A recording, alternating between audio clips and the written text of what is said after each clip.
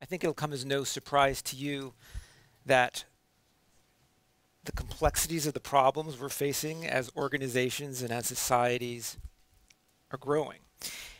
And that means the complexities of the solutions needed are growing too. To find those solutions, we're going to have to be creative. And that means we're going to have to bring together people from different fields to work together, and we're going to have to trust and rely on each other's expertise. The days of one person having all the answers are long gone. But for people to feel enabled and empowered to be creative, they've got to be able to trust their colleagues. The problem there is trust can often be something of a double-edged sword, right? The reason humans trust each other is because we can accomplish more working together than we ever could alone. But when we do choose to trust someone, there's a risk, right? We're making ourselves vulnerable. One way we do that is by relying on other people's competencies, right? Do these people have the skills and the knowledge needed to accomplish the task? If they don't, the team is in trouble. But in some ways, that's an easier nut to crack because we're pretty good at assessing knowledge and competence. The other way trust matters is when it comes to integrity. Whenever two people work together, there's always the chance that one may choose to act selfishly for advantage. So here, in this case, that might mean keeping information to yourself so that you can then give it out and raise yourself in status. It might be condemning another person's idea because they came up with a potentially creative solution that turned out not to work, and so you try and raise yourself up by selling them out. And whether you realize it or not, your mind is always making these calculations. So the question is, which is the better way to go? Should we trust and cooperate or be selfish?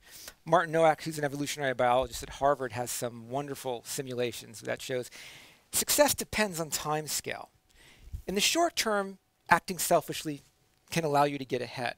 But in the long term, and that's what most of us care about, it's teams that share and cooperate and support each other that have the best outcomes. And so that, of course, raises the question of what can we do to increase trust in teams so that people can feel free and comfortable to be creative and to fail initially and go on. But to answer that question, you have to be willing to accept the idea that trustworthiness isn't a stable trait. You know, we all kind of have this idea growing up that this common motif that growing up there's an angel on one shoulder and a devil on the other, and if you listen to the angel, you're going to grow up and be a good person, you'll be trustworthy, everything will be great. There's only one problem with that, and that is the data. If you look at scientific data on people's cooperation, moral behavior, etc., what you see is people's behavior is a lot more variable than any of us might have expected. And that raises the importance of figuring out what are the situational cues and situational nudges we can institute to make people want to trust each other more and work together. So let me give you an example of just how situational dependent trustworthiness might be. So in my lab, we often do experiments, and we don't ask people what they would do, because if I say to you, are you going to be trustworthy, what would you do? You'll say yes, even though some of you know you might not be. But what I think is more likely is that you'll say yes because you think you will. But when push comes to shove and real costs and benefits are on the line, things change. So we bring people into the lab and we say, okay, there's two tasks that need to be done, a really short, fun one and a really long, onerous one. Here's a virtual coin flipper. You can flip the coin to decide which one of these you're going to get. The photo hunt that's fun, the logic problems that are long and bad. The problem is the guy sitting next to you in the hall before you came in, he's getting whichever one you don't do. And then we leave them alone. At least they think. They're on hidden video. What do you think people do? Well, I will tell you, some people don't flip the coin, or they do what I think is more interesting. They flip the virtual coin, which we always set to come up tails, so they get the bad task. And they don't like it, and so they flip it again. And they flip it again. It's kind of like when you're a kid and you roll the dice and you get the wrong roll. You're like, wait, no, I need a do-over. What percentage of people do you think cheated on this task? 90. Now, we've done it many times, so it's not like I was running this experiment outside the prison or something. Sometimes it's 87%, sometimes it's 92%. These are all good people. And if we ask our pool ahead of time, is this the right thing to do? You know, flip the coin. It's the only time I get unanimous data. Everybody says if you don't flip the coin, you're cheating, you're doing something wrong. Yet 90% of them do it. These are good, upstanding people. How does that happen? Afterward, we ask them, So how fairly did you behave? How trustworthy did you behave? Higher numbers mean more trustworthy. When people are judging themselves, they say, oh yeah, I did okay. You know, this is 3.5 is the midpoint, so they're above the midpoint. I did okay. If you run the same experiment again, but you have people watch somebody else go through it, so we have an actor who doesn't flip the coin and looks like he's cheating. How fairly did he act? Nah, he didn't do as well. Right? Now, this is the essence of hypocrisy, right? It's the same thing, yet we cut ourselves slack. So the problem is, how do we deal with this? How do we get rid of this problem? Well, to answer that, we need to know where it comes from. So what gives people the self-control to be trustworthy? Is it going to be a cognitive mechanism, or is it going to be kind of an emotional, intuitive mechanism, system 1 or system 2 if you're Danny Kahneman? Well, to answer that question again, we ran the experiment again, but this time at the end, when we asked people how fairly did you act, we put them under what's called a cognitive load, which means you have to kind of remember these random digits while you're asking questions. What that does is it ties up your memory, your executive function, so you can't really rationalize and think about things. So how fairly did I act? 7, 8, 6, 5, I acted, boom, and then you have to report the numbers. What happens here? Well, now, here's the data from before. And under cognitive load, right, hypocrisy goes away. The only bar that's different from any of the others is this. So if we don't allow you to engage in rationalization, what's happening is you know what you did is wrong, right? If we give you a few minutes to think about it, your conscious mind comes in and it overrides that pang of guilt. It says, oh, well, you know, there was a reason why I did this, and it whitewashes it away. And that's why most of the people create a story. They'll say things like, well, I normally wouldn't have done it, but, you know, I had an appointment I couldn't be late for, or whatever it is. But in washing it away, we actually don't realize how untrustworthy we can be, and that causes a problem. Just by giving people the anonymity here, it made them want to, why not take the short-term benefit? There's no long-term cost. No one will know. So because we think guilt might have been pushing the other way, we're thinking about, well, what might increase people's willingness to be trustworthy? And in my lab, we study a lot of moral emotions, and one emotion we look at a lot is gratitude. And so we decided to run a study where we could see if we made people feel grateful, would they actually be more trustworthy? And so we brought people into the lab because I like to do things in real time, and we had them sit down at a computer, and they were doing this god-awful onerous task. And as they worked on it, the computer was rigged to crash, and they're like, oh, they have to start all over from the beginning, and they don't really want to do this. At that point, somebody comes over to them and says, another person who's an actor, and says, oh, that didn't happen to me. Let me see if I can help you. Hits a key. Surreptitiously, the computer starts to come back on. Lo and behold, said subject is very grateful that they don't have to do this god-awful task again. And we compare that to a condition where the computer doesn't break and they're just kind of feeling rather neutral. And then we have them play this trust game, which is kind of like a prisoner's dilemma, for those of you who know prisoner's dilemma, except it allows you to cheat a little bit instead of just completely defecting or cooperating. The way the game works is each person has 4 tokens. Tokens are worth $1 to you, but $2 to someone else, and you can exchange them. And so you have to decide how many you want to exchange. So if you want to be untrustworthy, what you try and do is convince the other person to give you all of their tokens and then don't give them any, which means you now have $12 and they have none. The best cooperative solution that's trustworthy is we each exchange everything we had, and now we're making 8. So we can share profit, or I can screw you over and make a lot more and you have nothing. What do people do? Well, the design here is we have them either feeling grateful because the person helped them, or the computer didn't break and they feel neutral, and they're going to play this economic game with that person, or they're going to play it with a complete stranger. So the more they give here means they're either behaving more trustworthy. What you find is, well, when they're feeling grateful, they act more trustworthy than when they're feeling neutral. And you might say, well, that's not surprising. This person just helped them. Of course they're going to do that. They think this person is trustworthy, or they owe them something. What happens when they play a stranger that they've never met and are told they never will meet? Same thing, right? How much they give is also directly predicted in a linear way by how grateful they feel. Any subject who felt more grateful for the help paid it forward to the stranger and gave that person more. And what this suggests is that if you can induce feelings of gratitude in people, it automatically makes them want to behave in a more trustworthy, more empathic way to build a team. We've done it with helping behavior and lots of other things as well, not just money. So what this suggests, right, is that if we can increase moral emotions in people, we find similar things with compassion and empathy as well.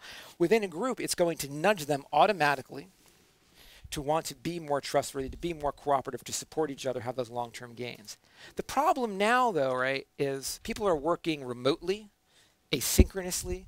They're not working face-to-face, right? How do we have that emotional contagion going back and forth, right? People use emoticons. Why? Because it's the world's most simplistic, worst way of trying to indicate some emotion in some email that you're sending.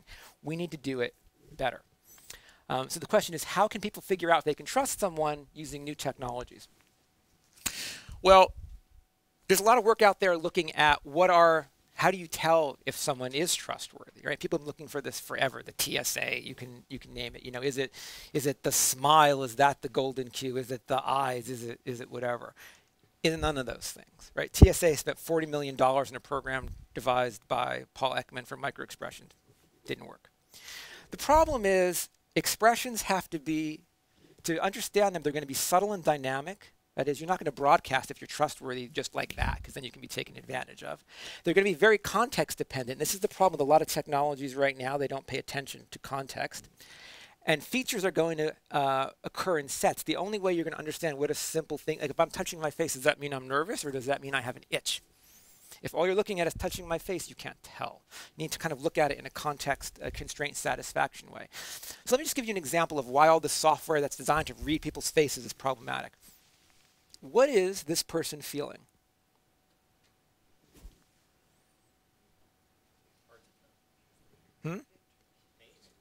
Pain, fear, sorrow, victory, right? If you just look at the face in terms of everything we know about facial features based on the basic emotions, that ain't happy. This is, and we can do it with lots of things. And so what we're seeing in science now, so one of my day jobs is editor for the journal Emotion, and so I'm trying to resolve all these debates with the papers coming in. What we're knowing is face is not very good, right? Except for if people are smiling, you can tell they're happy. Beyond that, it's not very good. And there are no expressions for gratitude or compassion or empathy. To understand what a person is feeling, the body becomes very important, and the context behind it becomes hugely important. And so all the software out there that's based on faces alone, especially for more complex states, is not going to work very well.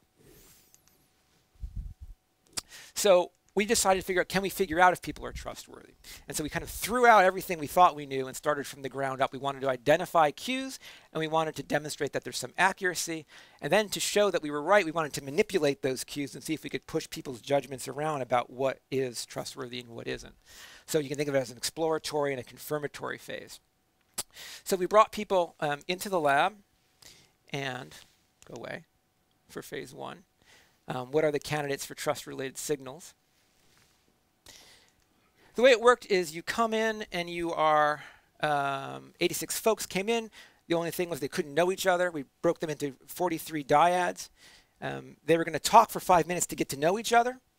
And then they were going to play this game for money, that same game I showed you before, the give some game. And they could talk about anything they wanted. We gave them a list of topics to get going. And so after that, we separate them. While they're doing this, we have 3 cameras on them, so we're time syncing everything that they do so we can video lock it and look at their expressions. Some people are doing it face-to-face. Some people are doing it, they're having their get-to-know-you conversation over the net. The reason why is semantic information is the same. Here you have nonverbal exposure. Here you don't.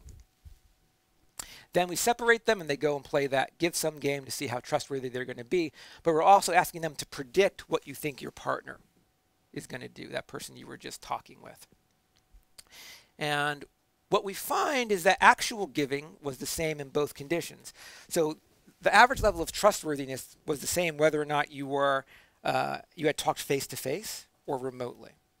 But predictions, right, for what the other person was going to do, these are absolute values of errors, were significantly better when you had access to their nonverbals than when you didn't, which means people were picking up on something that allowed them to predict ground truth. What? So we built all kinds of models with lots of different, all different cues that we could measure and think of. And what came out as the best set of predictors were 4 cues taken together. On their own, they didn't predict, but taken together, they did. Right, so crossing your arms and leaning away, what do those kind of signal? Well, usually that means I don't really want to affiliate with you. I don't like you. Hand touching and face touching, those kind of usually go around with being nervous. So what's the gestalt here? I don't like you, and I'm kind of nervous because I'm going to screw you over in a minute. So what you see here is people were asked to judge what their partner did or how untrustworthy their partner acted. So the higher the number means the more trustworthy people were. The more often any person you saw your partner emit these cues, the less trustworthy you predicted that person was going to be. And in fact, the more any person did emit these cues, the more untrustworthy they were. And so we actually have some level of ground truth here in being able to predict what people were going to do. The interesting thing is, of course, nobody had any idea what their mind was doing. People couldn't verbalize this, yet their intuitions were telling them. But how do I know that it's actually those cues and not like when I touch my face, my left pupil is dilating and that's the magic cue? You need to control exactly what people are doing. The problem is you can't do that with a human. Imagine if you were trying to have a conversation and I told you, okay, now cross your arms, now do this through your earphone. There's no way you can do that and carry on a normal conversation. But you can do it with a robot. So this is Nexi the robot, who's was designed by my collaborator Cynthia Brazil at MIT's Media Lab. And so what we did was train this system with human biological motion, right? Because if you're an engineer and you want to say, robot, pick up something, it's going to go like this, it's going to spin its hand and do something really weird. That doesn't work. We needed to train it based on true human biological motion because that's what the brain is going to use. And so we ran the same experiment, except we replaced the person with a robot. So now you're talking to the robot. Robot, it's called the Wizard of Oz paradigm because we're controlling the robot behind the curtain in another room. The way it works is with this following setup. This person is the voice of the robot, so she can see here you can see the person you're going to talk to through the cameras in the robot's eyes. There's a camera on her head, so as she moves her head in real time, the robot's head moves in real time. As she speaks, it picks up the phonemes and the robot's mouth moves in real time.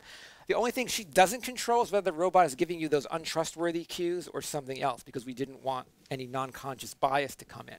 So this person controls whether or not Nexi gives those, like crossing your arms, touching his face, untrustworthy cues or similar cues that weren't related to trustworthiness.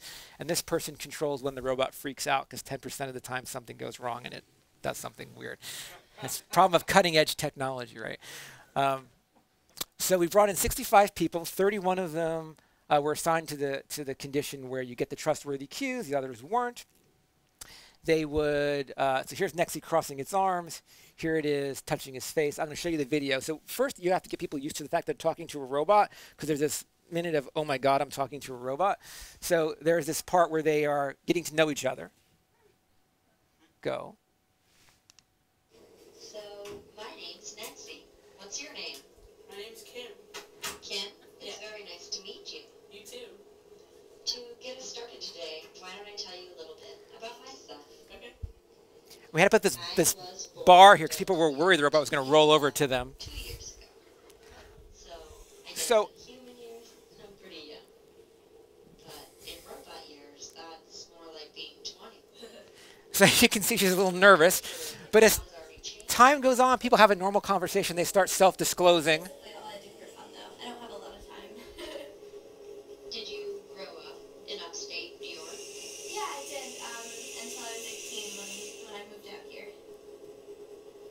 It seems like that must have been a big transition for you. It was. It was a really big... And in case you want to see it head on, here's what it looks like. A big open room. There are lots of cords and gadgets. So it's probably not like your house, but it's home for me. Why don't you tell me about where you're from? Well, I was born in Lawrence, Massachusetts, and I have a residency in Somerville right now. I've been here the past 4 months.